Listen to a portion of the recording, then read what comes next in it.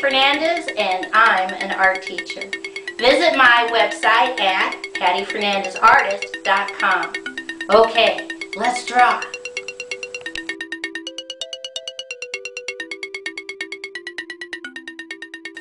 Today's project is how to draw a colonial home in the mid-Atlantic colonies.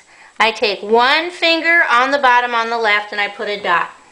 And from that dot I'm going to draw a straight line all the way across to the right. I come back to the left and I'm going to draw one straight line down, connect, straight line over, straight line down, connect. We're going to do a series of rectangles. I come right above on the left and I'm going to draw another straight line down, straight line across, straight line down, connect.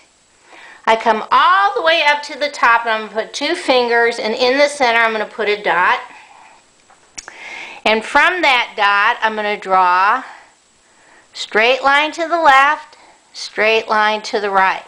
Now I'm going to make a sharp diagonal down on the left, connect, and a sharp diagonal down, connect on the right. I come back up to the top and I'm going to draw a straight line across on the top, and then I'm going to put straight lines inside going across. Keep going. And in the center I'm going to draw another rectangle, and then above that I'm going to put a skinny rectangle, and then I'm going to draw a baby rectangle above that. Now I'm going to cap each one of these, so I put a little triangle, straight line, triangle, and a circle at the top, straight line down on the left, straight line down on the right. Come on the middle part, draw me a little triangle on the left, little triangle on the right, straight line down, connect. If you can, straight line up, curve line over, straight line connect on the bottom one, and if you can, straight line, curve line, straight line connect. You'll see how this all works in a minute. Now above these lines I'm going to go 1, 2, 3 baby circles on the left, jump over, 1, 2 baby circles on the right. Right about here I'm going to draw a straight line down, connect, straight line out, straight line all the way down until it connects on the right. Jump over to the left. We're going to do the same thing starting out here. Straight line down, straight line across, straight line down until it connects. Come back to the top on the right and draw a skinny rectangle on the right, skinny rectangle on the left, little straight line, straight line, straight line on the right, little straight line on the left. So you can see these are very symmetrical. Pretty much what you do on the left, you're going to do on the right. Now I'm going to come down about 3/4 of the way and I'm going to draw 5 triangles. So that's 1, 2, 3, 4, 5. Then underneath I'm going to draw 5 rectangles. 1, 2, 3, 4, 5. Then underneath there I'm going to add a skinny line underneath, and if you can fit it, a skinny line on the top. And then if I can line it up, I'm going to draw 5 more skinny rectangles going across. Keep going. And I'm going to draw another, starting on the left, going towards the right, another skinny line across. Then right in the center, I'm going to draw a straight line down, straight line over, straight line down. And next to that, I'm going to draw a little straight line down, straight line over, straight line down on the right, jump over, straight line, straight line, straight line down on the left. Now I'm going to draw another straight line going towards the right, jump over, connect. Starting on the left, jump over, connect. I come all the way down back to the center and I'm going to draw 1, 2, 3 straight lines and just draw a straight line down on the left, straight line down on the right. Now I come in on this middle bottom line and I draw all the way across towards the right, jump over, all the way across on the left.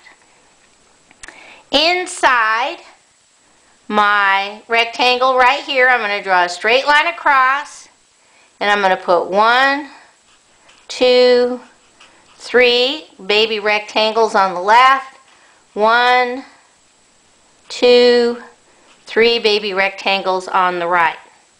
Now, if I can, I'm going to line up some more skinny rectangles. 1, 2 on the left, 1, 2 on the right. I know that's a lot of skinny rectangles. Now, you're going to draw a lot of straight lines. All of these houses have all these teeny tiny little windows. You can see it best on these. So you draw 1, 2, 1, 2, 1, 2, straight lines in each rectangle. Keep going. If you can't fit them in, it's okay. But that gives you some idea of how many little tiny windows going across they would have. So you're going to draw 1, 2, 1, 2 on all of these rectangles. These are all windows. Keep going. Then, once you've got all the verticals, you come back in and you try and draw at least 4 horizontal lines. I can only fit 3. That's okay. I will live. Going all the way across. So one window rectangle would have almost 16 little teeny tiny windows inside. This is definitely the only time you'll see this is on the colonial houses up in the northern English part. Or the northern part, sorry. All the way down. Keep going. This one looks almost black because I made them too thick, but that's okay. There's no mistakes in art. Keep going all the way across. So, very, very symmetrical. Very, very going to be very much on the left, on the right. Now, I come down to the middle part, and I'm going to go 1, 2, 3, 4, and now I cross these also. 1, 2. And these right here are like little sculptures, so I'm just going to go wibble wobble, connect on the left, wibble wobble, connect on the right. I'm going to add one more line, going across, connect, jump over, going across towards the right. Let me see if that's everything. I think it is. We're ready to color. Okay, the colonists kept everything pretty simple when they put their things together. Down here at the very bottom is green, because that's about the only lawn part they had. Up above, they had a little bit of walk space, so I'm going to make that apricot or a light brown down here at the bottom. And then, almost the whole entire thing is brick. So we're going to put a darker brown on the very bottom.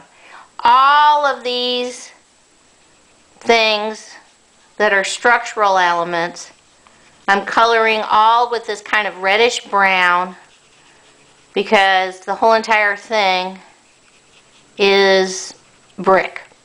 So work your way up in between all the windows until you come to this part, okay? These are chimneys. These should be that reddish brown brick. And now we're going to switch over to gray. The little triangles, I'm going to do darker gray. These elements, I'm going to do dark gray. Whoops, I forgot. This should be the dark brick brown going across. And basically, if it's not gray or it's not brick, it's white. So they left a lot of their decoration was white. So this should all be gray. And your little tower window thing at the top should be gray also. Now, because this is pretty much neutral colors except for the little bit of green, I did a real bright blue for the background. Okay? Alright, let's see what this looks like all colored in.